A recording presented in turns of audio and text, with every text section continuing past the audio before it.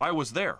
In fact, you can hear me. It's only me and Ariel Helwani asking him questions about that. I think John Morgan gets in one as well. Shouts to John Morgan from MMA Junkie. But it's me and Ariel Helwani. We were the two reporters there for MMA Fighting. I was in attendance there. In no way, shape, or form was the context used by Cyborg in her video or whatever Outside the Lines did out of context, because here's the truth of it. Look at the context. It's not exonerating. It's not even a little bit exonerating. It's actually even worse.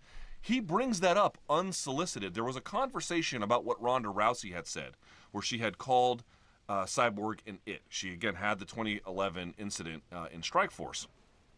And I had asked him, don't you think that's bad? And he was like, why is it bad? I'm like, well, he didn't just call her names. He called her an it. He's like, is she an it? Like, was that literally true? No, of course it's not. And he just said, you know, look, in the fight game, people say bad things to each other, which, to his credit, that is a consistent viewpoint he has held for many years. That part didn't change. But then, I won't say unsolicited because it was part of a broader conversation, but nobody brought up, hey, Dana, do you think she looks like Vanderlei Silva in a dress and heels? In fact, what he says is, what he had referenced the time, he had said it before that actual event at UFC 172 in Baltimore.